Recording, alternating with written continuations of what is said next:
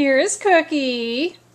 And she usually loves all kinds of vegetables. She used to love carrots. I could chop up some carrots or give her a little piece of carrot the size of a quarter and she'd eat it just as happy as a clam. And the lady who takes care of her says she still loves carrots.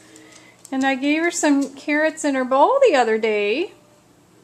And she wouldn't eat them. And then I chopped up some orange bell pepper and put that in the same bowl. And she actually ate the orange pepper, skipped the orange carrots, and even spit some of the carrots out in the floor. Let's take a look. Well, here are the carrots, and here she's looking at it. Now she has some interest, but she's not going to eat them. Here they are on the floor where she spit them out to make sure she didn't eat them when she ate the orange bell pepper.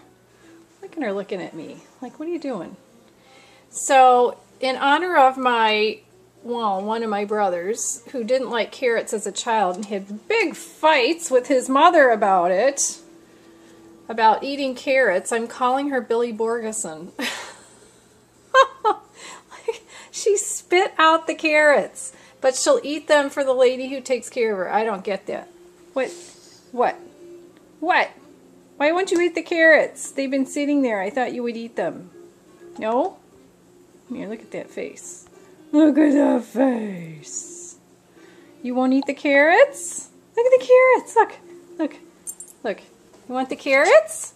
Oh, yum. Oh, no. Look at the carrots. Look at the ball. Look. You want? No? Okay. Really?